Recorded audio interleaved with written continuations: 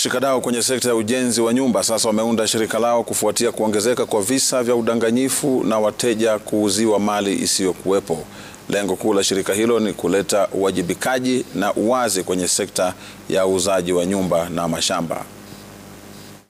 We, as the Association of Real Estate Stakeholders, have a primary objective to act as a point of reference for the real estate market as we seek to promote transparency, accountability, and ethical business practices in the sector.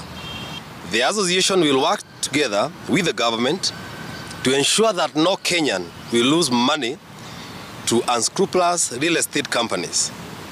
We believe by working together, we can create an environment that is conducive for growth of the real estate sector, but most importantly, protect the interest of the public.